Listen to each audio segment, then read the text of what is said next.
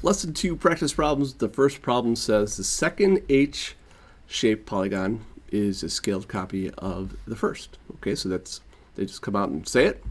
It's a scaled copy of the first. So question A, let me move this up a little bit.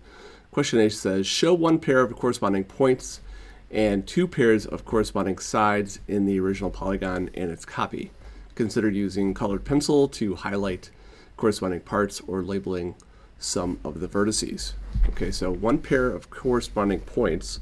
It really doesn't matter where you pick, but I'm gonna, let's say I pick this point right there in the original shape.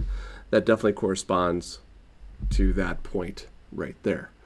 You know, because it's in the, you know, it's at the top left most point on that H-like polygon, you know. And what else? I would say that this part of the polygon right here, that corresponds to right there. You know, we can pick other areas as well.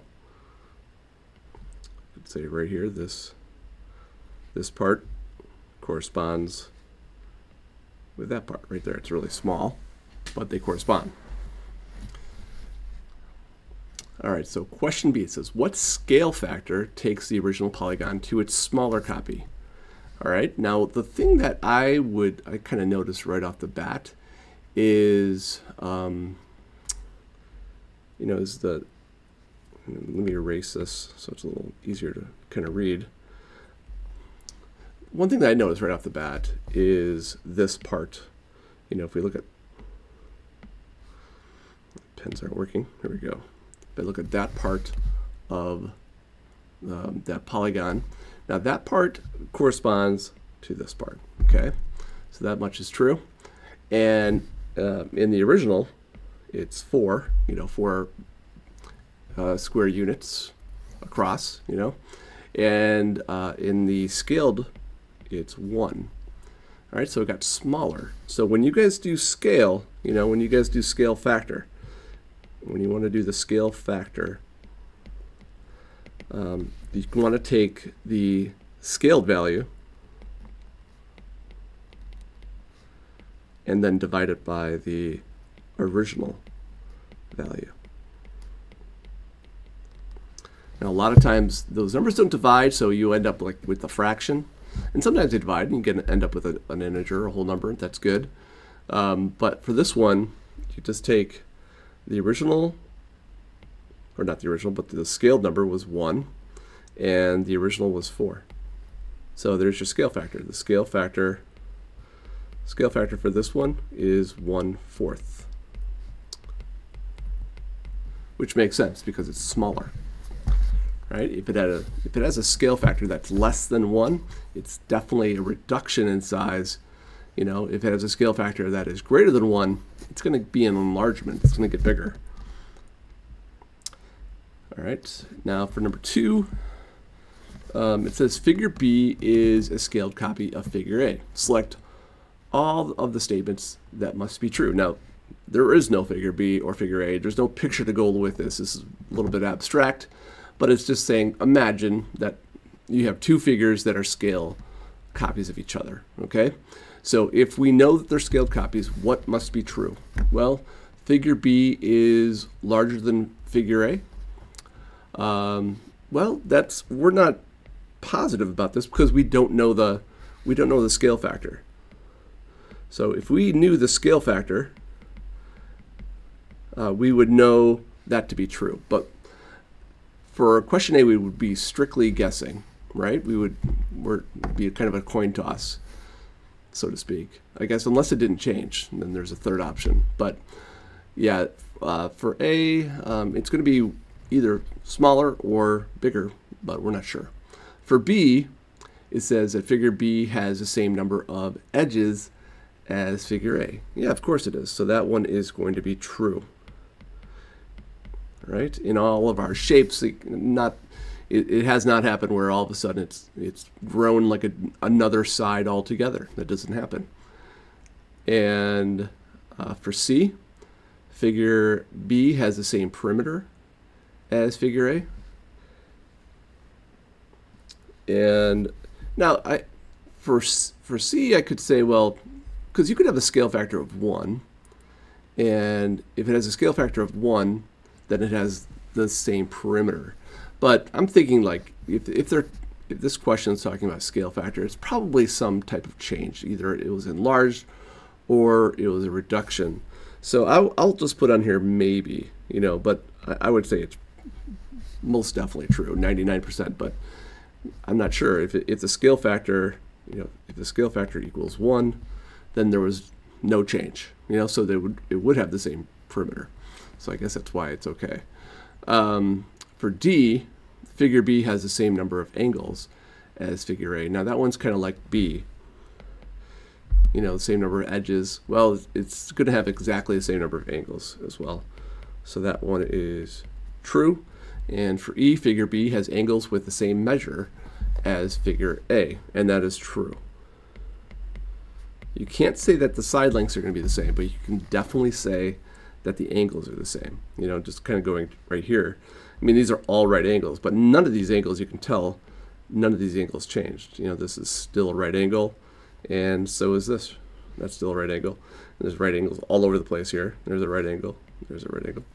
So there's not all of a sudden like an obtuse angle somewhere. I mean, right here, this is called a reflex angle, because that's actually not 90 degrees. That's 270 degrees. Which don't even worry about it.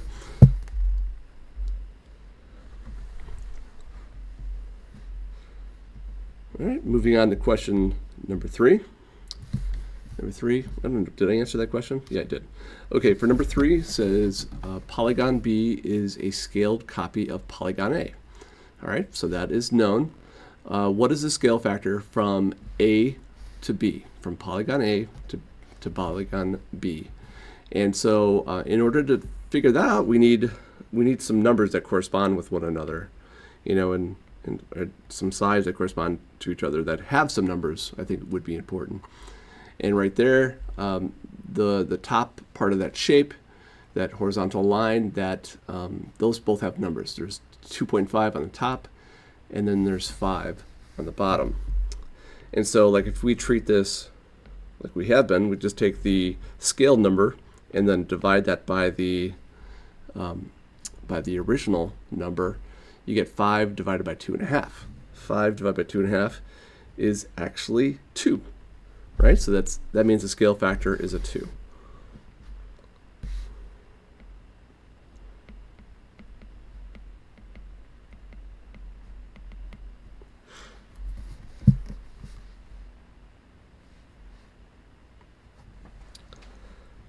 For question B, find the missing length of each side marked with a question mark in polygon B. So there's a couple question marks there that we don't know.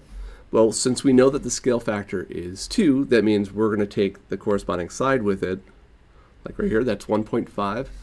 And so I'm going to do 1.5 times 2. So 1 5/10 times 2 is going to be 3. Okay, so I'm going to put a 3 right there, and same thing goes for this little diagonal right there. Now that's 2.5, which is the same as the top of it, and that corresponds with that. So 2.5. I'm just going to write it out though, but 2.5 times the scale factor is going to be 5. So there you go. Question C, it says determine the measure of each angle marked with a question mark in polygon A. I'm going to erase some of my markings because I want to show you something. But determine the measure of each angle. Now remember, when you have a scale drawing, the side lengths definitely will change. They get bigger, get longer, get shorter, whatever. But the angles should not change. They will not change. If they do change, it's not truly scaled. So all the angles are the same. So for instance, I'll just go ahead and just do this. Like right here, this angle, if I just outline this angle right here, and then if I just kind of move that angle over and kind of overlay it with the original shape, you can see that angle's exactly the same. This is definitely, the scaled copy is definitely bigger, but the angle's not bigger. It's still 53 degrees. So that the corresponding angles are going to be exactly the same. So you can safely say that this is 53 degrees. And now I don't think I have to do this for everything, but I'm just going to do it again. But right here we got an 82 degree angle, and that corresponds with this part. And definitely, you know, those side lengths are definitely shorter, but that's not the point. The angle is the same. So that's 82 degrees. And am I missing anything else? That was it. Now this definitely, I mean, I wouldn't guess, but I would say that's probably 90, and so is that. There's no question mark there.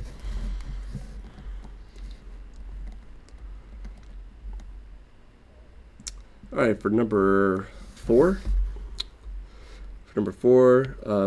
Again, what I would do is I would take, because we're looking for the missing value, missing value. So this is multiplication. So if you want to know what the missing value is, I'm going to do the inverse. I'm going to do the opposite. I'm going to divide. So I'm going to do 40 divided by 8. 40 divided by 8 is 5. All right. Now this next one is addition. That's addition. So I'm going to do the opposite of addition, which is subtraction. So I'm going to do 40 minus 8. 40 minus 8 is 32. Okay.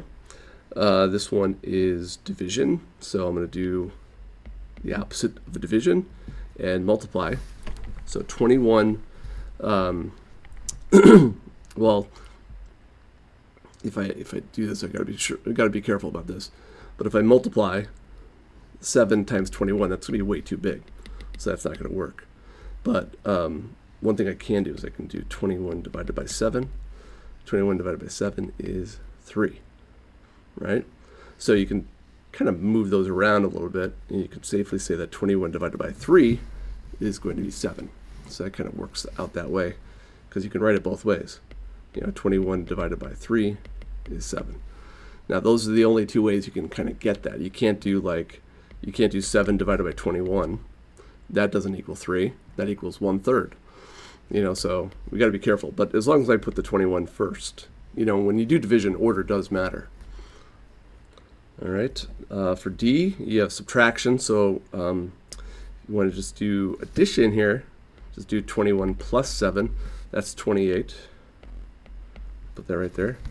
And then for E, you got 21 times what number is 7. So I'm going to divide for that one. I'm going to do 7 divided by 21. And then that reduces by 7. So it's 20, you know, 7 doesn't divide by 21 nicely. It comes out to be like 0.33333. And it's much better to put a fraction rather than putting a repeating decimal. So I'm going to put 1/3. So 21 times 1/3.